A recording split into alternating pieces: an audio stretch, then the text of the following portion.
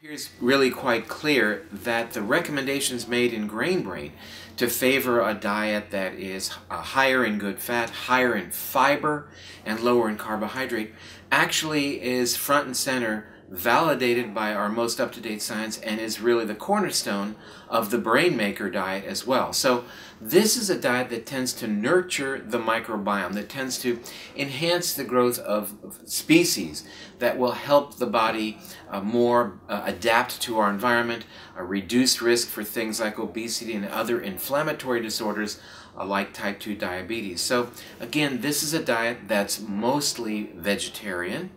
that does allow small amounts of grass-fed beef, wild fish, free-range chicken, and eggs, but really is a diet that's designed to nurture the microbiome by having high levels of fiber-rich, nutrient-dense vegetables.